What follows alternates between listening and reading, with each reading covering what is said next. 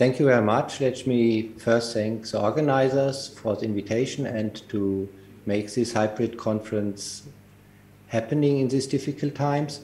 So I changed my title slightly, and it's a bit more general, so I included another compound.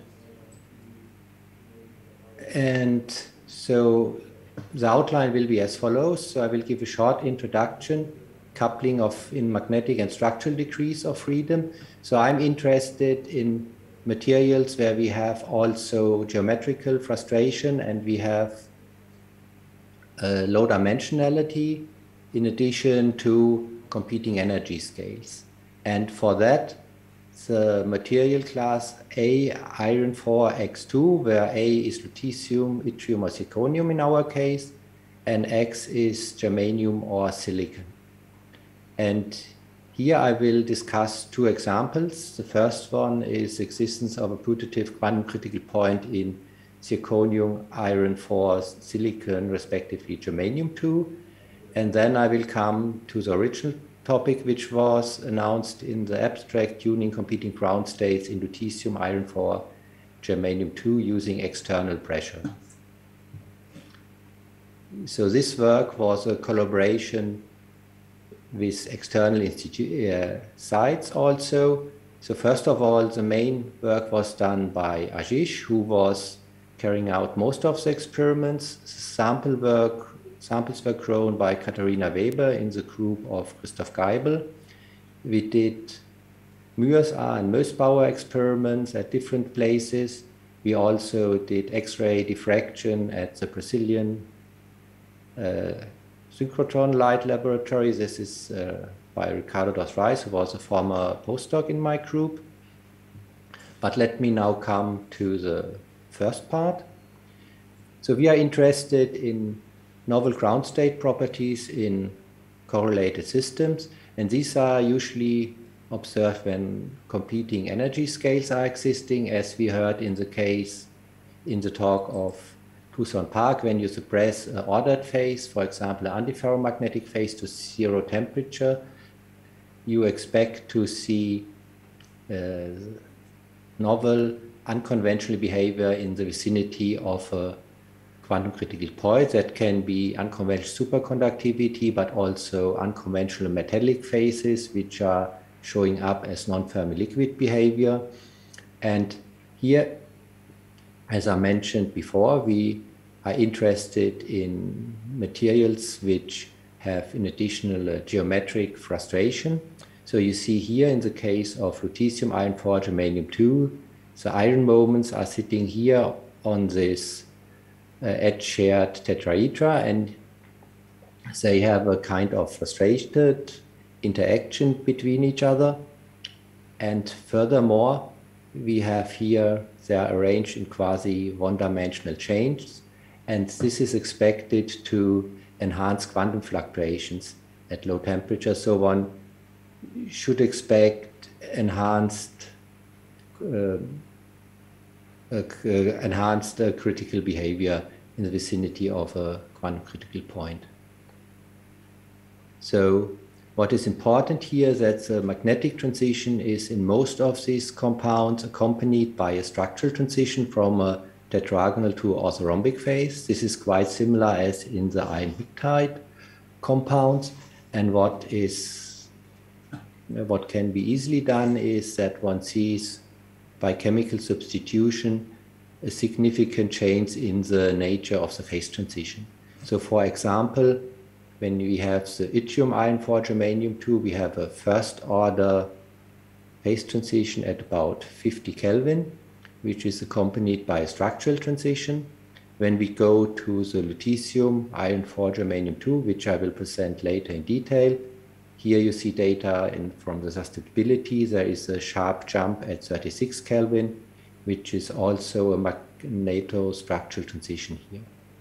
We can go further in decreasing the unit cell volume. In the yttrium iron 4 silicon 2, there's a two-step transition, where the first one here is connected to a structural transition, and so on. In the lutetium iron 4 silicon 2, we have a second order phase transition, which is shown here by the smaller feature as an example. And the second compound which I will present here is a zirconium iron 4 silicon 2 that shows a second order phase transition at rather low temperature of 6 Kelvin. So it's likely that one is able to suppress it to zero temperature and might find a quantum critical point here, especially this transition seems to be not accompanied by a structural transition. So, and here we have several candidate materials for tuning competing ground states. And what I will show you, as I mentioned before, this is the lutetium iron 4 germanium 2 and the zirconium iron 4 silicon 2. So let me first come to the zirconium. In the stoichiometric compound, there are indications for short-range magnetic order. So you see here in the susceptibility a quite broad feature. Also in the specific heat, there's only a very broad feature, so no indication for a sharp phase transition. The same is true for the resistivity, where we can identify this minimum here as the phase transition. At low temperature, this material shows fermi-liquid behavior. What is surprising for a transition metal compound is that we have a rather large Sommerfeld coefficient, which is more than 100 millijoule per mole Kelvin square, which is quite unusual and already points at strong correlation effects. And we can assume that these are caused by the strong spin fluctuations caused by the geometric frustration in this system. Also, the Sommerfeld-Wilson ratio is enhanced. In a fermi-liquid, you expect a value of 1. Here we find about 9. From preliminary Mössbauer and Mühsam measurements, we know that this is indeed only short-range magnetic order, so there is no indication that the material orders long range at low temperatures. But when we substitute silicon by germanium, which corresponds to which is expanding the crystal lattice and corresponds to negative pressure, we find that the germanium substitution stabilizes the long-range antiferromagnetic spin density wave order. So this is seen in the susceptibility. We have here a clear feature. Also, the specific heat anomaly sharpens, and one sees a typical shape of a mean field-like phase transition.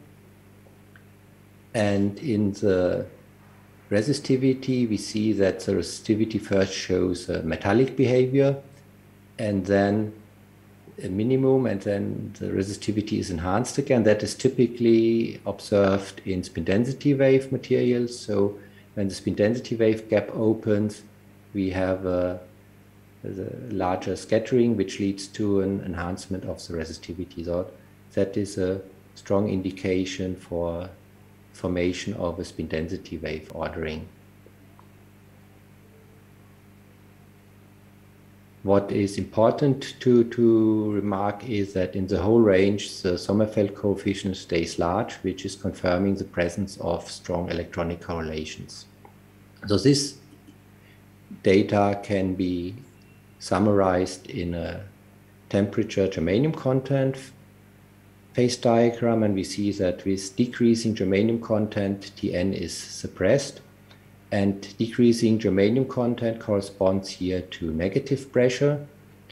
And what we learned from the structural data is that there is a linear relation between germanium concentration and the lattice volume. This suggests that there should be a quite good one-to-one correspondence between germanium substitution and application of hydrostatic pressure. So we would expect that with hydrostatic pressure, we are able to suppress the magnetic order to zero temperature and to find possibly a quantum critical point.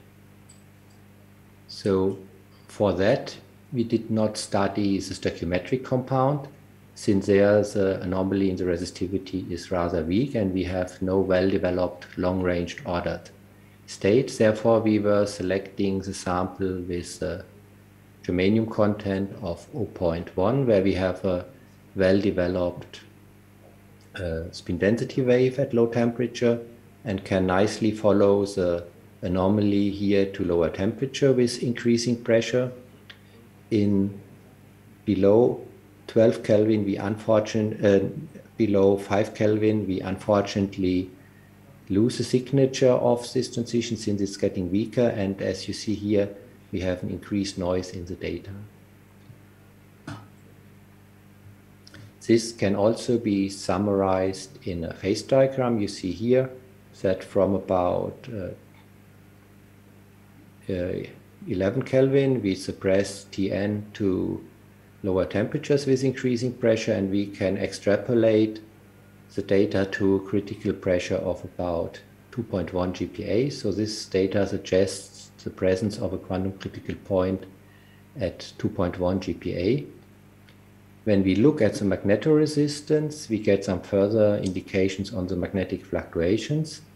At low pressures, we find the typical H² behavior, which is expected for a metal. But with increasing pressure, we find first negative magnetoresistance, which is then increasing. And a negative magnetoresistance is observed when, for example, spin fluctuations are around. So increasing field suppresses the scattering or the spin fluctuation. So we have less scattering on spin fluctuations. And in that way, this leads to negative magnetoresistance. So this indicates enhanced spin fluctuations in the vicinity of this critical pressure. Furthermore, we have indications of the breakdown of the Fermi-liquid description in the vicinity of PC here. What I mentioned before, one would expect a quite good correspondence between application of hydrostatic pressure and chemical pressure. To confirm that, we are plotting the phase diagram as function of the unit cell volume, and we see that indeed we have a quite nice correspondence here. You see in blue the data from the germanium substitution and the data from the pressure work, and this both suggests the existence of a quantum critical point at a lattice volume of about 182 angstrom cube.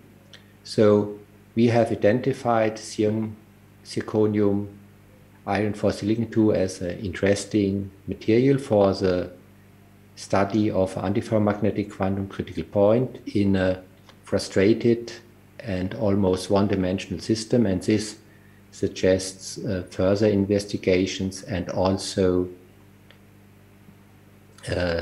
hopefully leads to the efforts to obtain single crystalline material and high quality measurements down to lower temperatures. What it's still important to point out here is these large electronic specific heat at low temperatures, which really shows you that strong correlations are present in this material, which makes it quite unusual to compared with other transition metal compounds. So let me now come to the second part, the tuning of competing ground states in lutetium iron 4 germanium 2. So as I mentioned before, in this compound shows antiferromagnetic order below 36 Kelvin. In the specific heat, you see nicely that this transition is of first order. We have this sharp peak, and we also see a hysteresis between measuring on warming and cooling, which identifies this transition as first order. From previous neutron diffraction studies, one knows the magnetic structure, which is shown here. And what is important that this transition is accompanied by a structural transition from tetragonal to orthorhombic, and at ambient pressure there's no indication that the magnetic and the structural transition are separated. So in that way, this looks quite similar to what is observed in the iron pnictide superconductors. And that was basically the motivation for us to look closer into this material. Here you see the susceptibility data, which shows this nice jump at the transition. And there's also a very clear feature in the electrical resistance, which is dropping quite strongly at 36 Kelvin. And this lets us to build up the pressure temperature phase diagram. You see here the transition, and when we increase pressure, it shifts to lower temperatures, gets a little bit broader, but in the derivative, we still see a clear maximum, so defined by the inflection point. You might argue that it's difficult to identify a transition here, but I will give you further evidence that we really have a phase transition which we can follow to lowest temperatures. What is interesting that above 1.7 Kelvin, there is no inflection point anymore visible, and all further data seem to lie on top of each other, so there's no big change anymore at low temperatures. You see here, oops. And what I want to point you at is also that here is a little bit a shoulder visible at high pressures, which might be identified as a second phase transition. And this is what I also want to convince you, that there's clear evidence that we have here a second magnetic phase transition. But let me first come to the first version of the phase diagram. We see that the magnetic ordering temperature is here suppressed. Unfortunately, we lose a signature in the temperature-dependent data, but we can also plot the isothermal resistance. And you see here that there is a clear jump at about 1.7 Kelvin, so from this low pressure to high pressure, and we can follow this jump also at higher temperatures. And these points help us to follow the nail transition to lowest temperatures, and we can identify a critical pressure of about 1.8 GPa.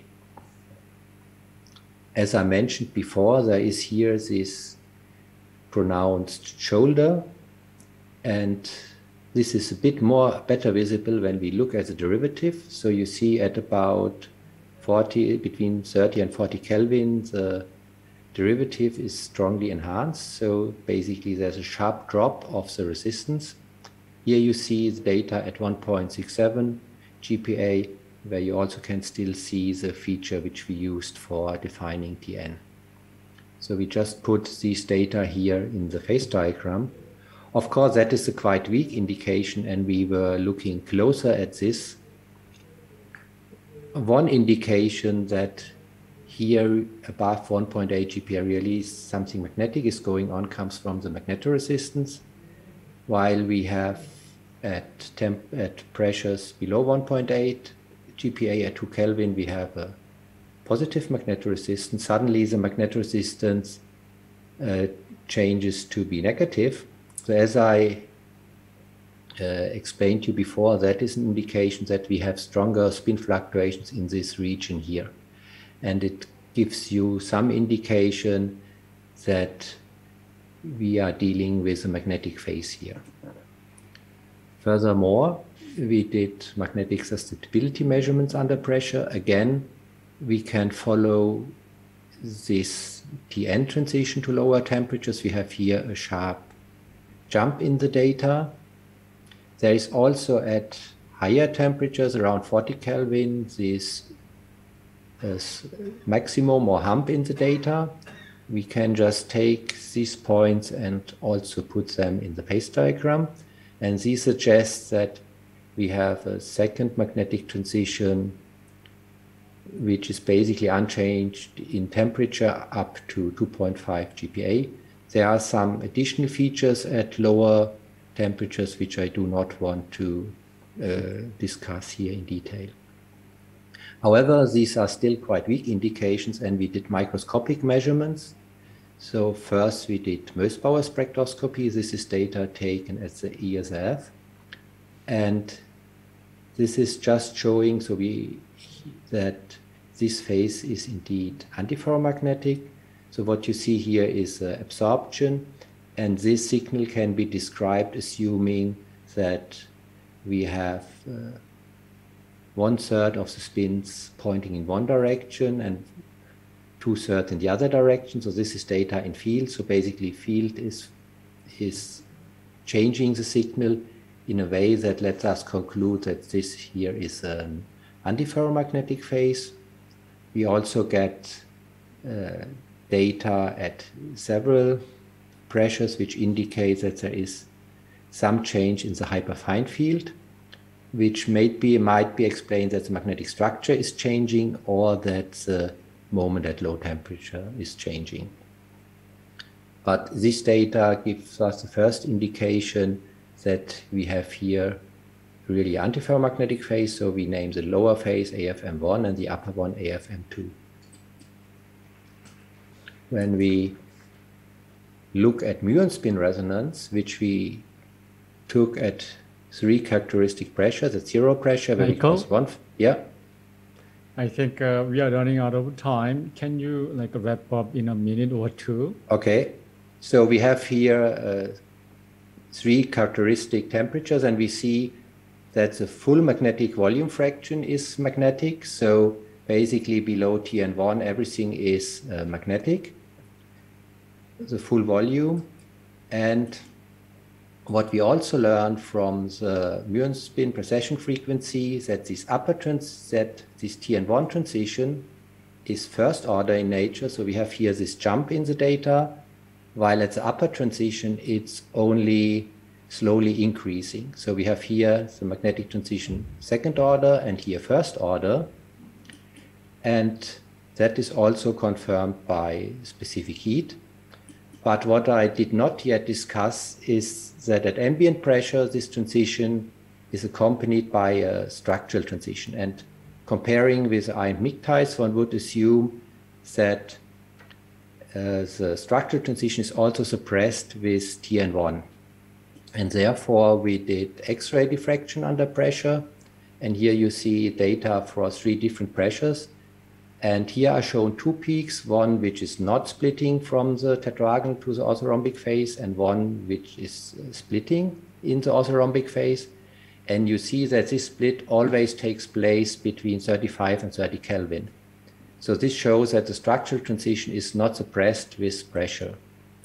And we can combine that in a phase diagram that the antiferromagnetism is restricted to the orthorhombic phase, and we have the paramagnetic tetragonal phase.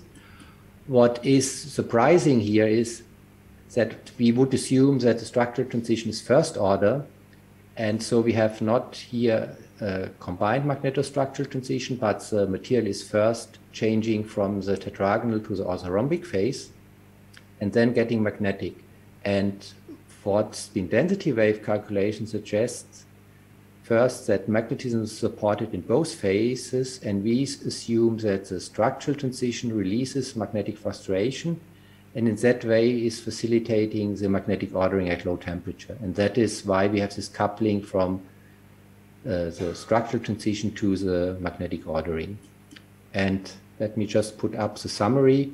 So I was showing you 2 examples where frustration and geometrical frustration is playing an important role for the pressure temperature phase diagrams. And this suggests 2 new compounds which are worth to investigate further. Thank you very much for your attention.